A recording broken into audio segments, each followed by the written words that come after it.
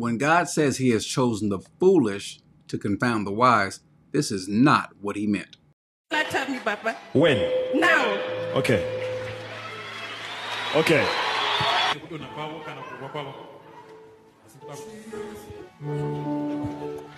Go in. Go in. Go in. Go in. Go in.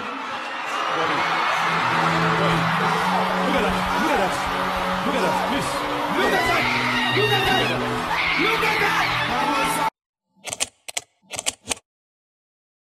Hey, smart Christians, you'll see this brought up from time to time when someone will say that what they're doing, though is unconventional, is the things that God would use to, as he would say, confound the wise. It's something they would use to try to demean the people who would actually decide to read the scriptures, and they'll make it as though that we're leaning on our own intellect, which we're not. All we're doing is reading the scriptures. But if you lean on what the words say, they'll say that you're just trying to be wise. If you learn the Hebrew, if you learn the Greek, if you learn how to just walk through the scriptures, well, then you're trying to be wise. You're trying to use knowledge. No, we're trying to literally use what God gave us.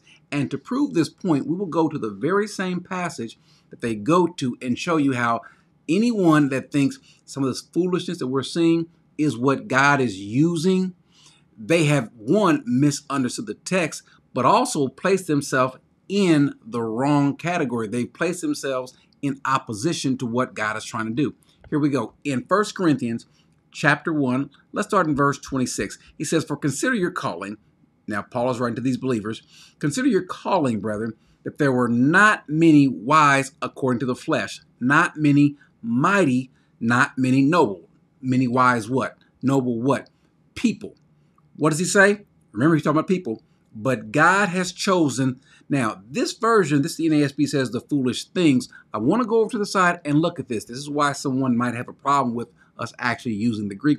But it says God has chosen the foolish. Now, it doesn't say foolish things. It is the mora, which is, we have the word moron, interestingly enough.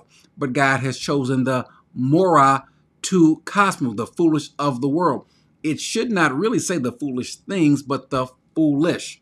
It is, he has chosen the foolish what? We're speaking about people, so the foolish people. Is he really saying that these people are actually fools or foolish? No. But in terms of how they're looked upon, the foolish of the world to shame the wise what? The wise people, the sophos people, those who are thinking that they are wise.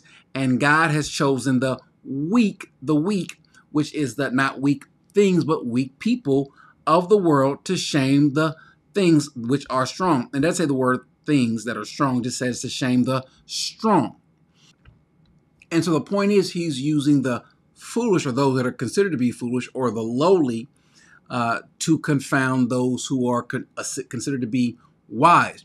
But notice they don't ever really point to the next part of it. They don't say that God has chosen the weak people or the weak things. They rarely quote that point, but he's chosen the weak to put to shame those who are strong. And the base things, those who are insignificant, inferior, they rarely would tell you that they are inferior or weak. They don't use that, but God has chosen the weak amongst the people of the world, and the despised.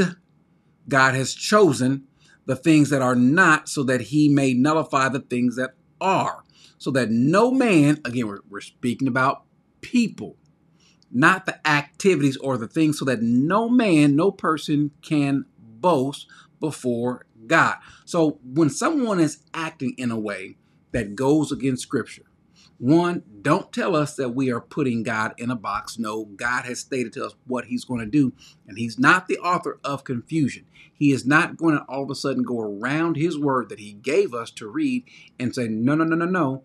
Do what you want, but then blame God. Say that that's God. No, God has given us his word so we can learn of it. And so, which is why he tells us to teach what comports with sound doctrine and to teach people to live that way.